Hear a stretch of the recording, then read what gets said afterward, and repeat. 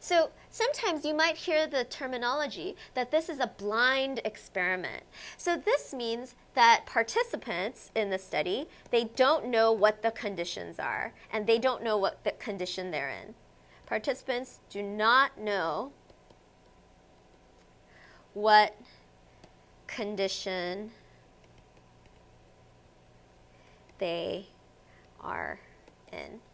So this is often a terminology, a piece of terminology that you hear in medical studies, where patients are blind.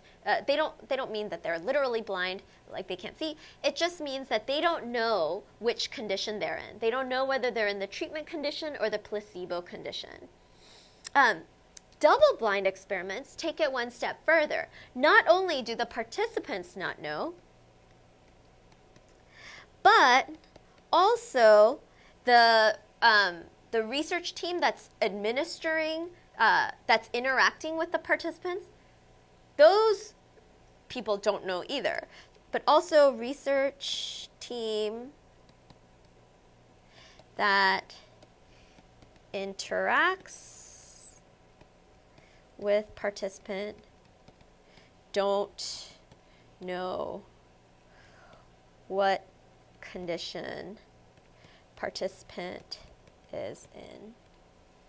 So for instance, let's say I am like the pharmacist who gives out the medication. So the medication might already be labeled with the person's name. I don't know what's inside of it. I don't know if the placebo is inside of it or the drug is actually inside of it. So when I interact with the participants and give them instructions and I say, oh, you want to take this, 2 times a day. You definitely don't want to drink milk if you're, taking this medication. Then my interaction with the participant is the same regardless of whether they're in the placebo condition or the drug condition, right? So those are called double-blind experiments. Double-blind experiments are also important in psychology, where often research assistants who administer the study don't know what condition the participant is in. So the computer or some other recording system will record which condition that the participant is in, but the experimenter doesn't know.